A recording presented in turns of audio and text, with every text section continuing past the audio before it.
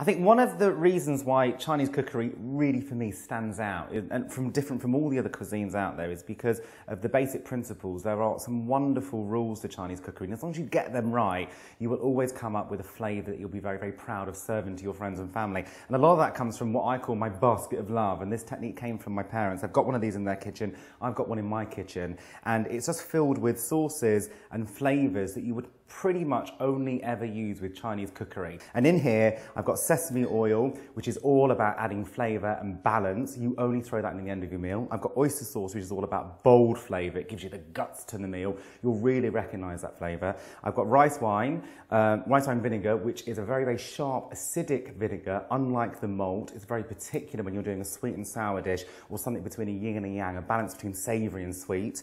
I've also got here Shaoxing rice wine, which is probably the most exotic out of all of these, but you can get it from most supermarkets. It's really easy. And finally, I've got, of course, the very famous soy sauce. Two different types, dark soy and light soy. Dark soy for colour, light soy for salt and seasoning. When you work all this stuff out, I promise you, you're going to be just as Chinese as me.